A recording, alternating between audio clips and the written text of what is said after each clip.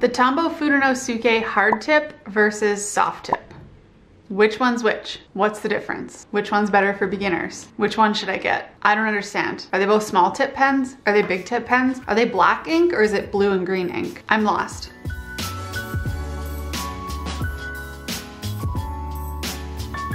Hey, I'm Becca with the Happy Ever Crafter, and in this video, I'm gonna break it all down for you.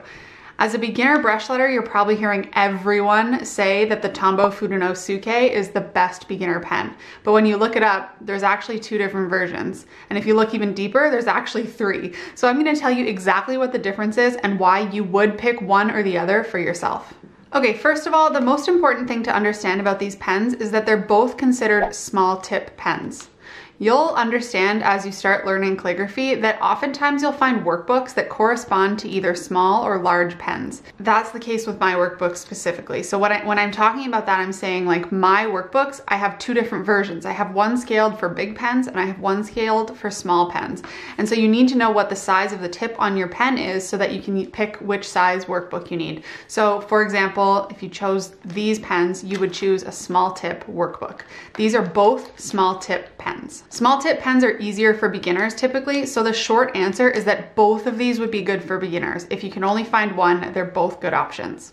The next question is how to tell them apart. So if you buy Tombow Fudenosuke pens separately, sometimes they'll come in packaging like you're seeing here with all this Japanese writing on it, but sometimes they also come in Tombow's packaging from Tombow USA, which is in English writing, and sometimes they're paired together. So it's hard to tell them apart. If you get them in packages like this, blue is hard tip, green is soft tip. But if they come outside of the packages and you can only see them like this, you can still look at the color of the barrel on them to see the difference. So the hard tip is the navy blue one and the soft tip is the grayish green one. But the thing to remember is that both of these are black ink. Even though the barrel of them is a different color, the ink is black in both of these pens.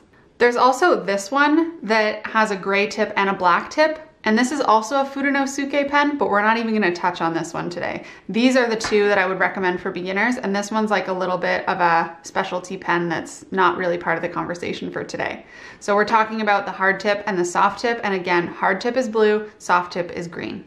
The next question I often get is what this little blue template is. This comes in the package if you order the ones with the Japanese writing, the Japanese version of the Fudenosuke.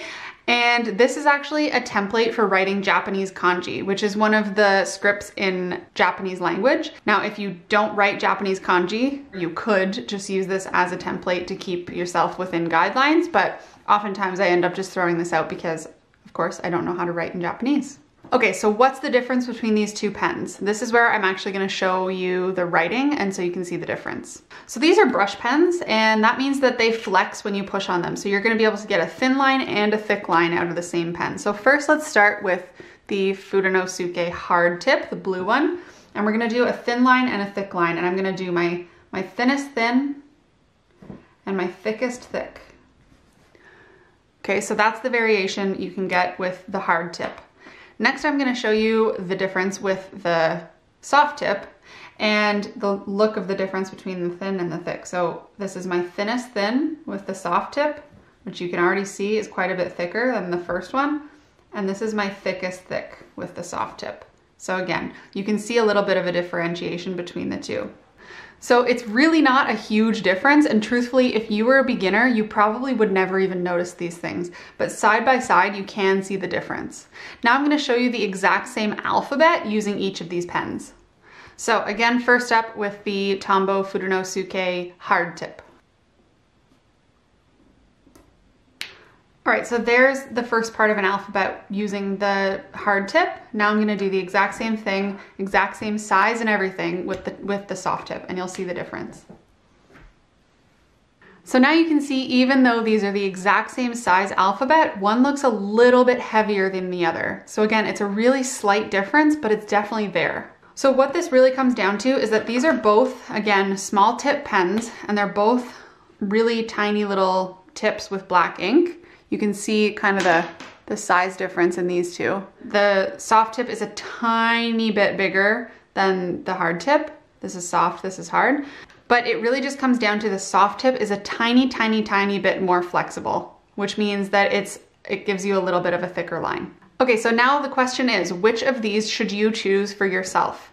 If you've never done this before, I'm gonna break it down. So first of all, these often come in 2-packs where you get one of each, and they're both great. So if you have the option to buy the 2-pack, go ahead and get both, and then you can try them both and see which you prefer. I actually really like them both. But if you can't get both, here's my recommendation. If you're heavy-handed and you press really hard or tend to have a death grip, that's me, get the hard tip because it can take a bit more of a beating, and since you already press really hard, you're gonna be fine with getting thick downstrokes. But if you're light-handed, get the soft version because often light-handed people have a hard time pushing hard enough to get a nice thick downstroke, and this will make that easier for you because it's kind of built into the pen. So if you're heavy-handed, get the hard tip. If you're light-handed, get the soft tip. But again, both are great for beginners, so if you can only find one or the other, don't even question it, grab whichever one you can get. All right, I hope that answered your Fudenosuke questions. Now, tell me in the comments, are there other pens that you have questions about? Seriously, tell me, because I will make more videos and give you more tips like this in the future. In the meantime, I'm gonna link you to my next video, which actually shows how to use these brush pens, and I'll see you over there.